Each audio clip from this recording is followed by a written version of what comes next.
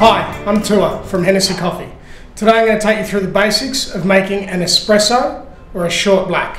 One of the classics, no milk needed for this, so I'm going to spend some time and have a chat to you about what to look for while we're extracting that ideal espresso.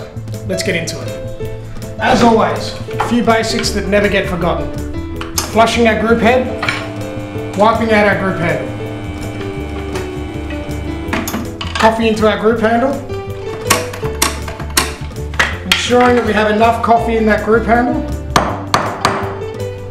Again, don't be afraid of overfilling. You can always just level that out, scrape off the excess, ready for our nice firm tamp. Bit of a polish, and we're ready to go. Grab your espresso cup, engage your group handle,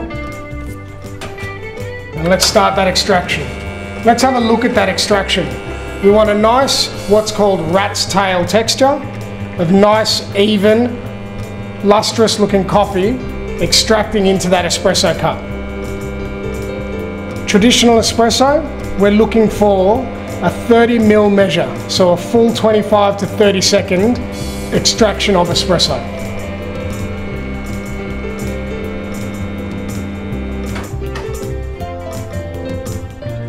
And let's serve that. Nice and simple. Hennessy Coffee, espresso.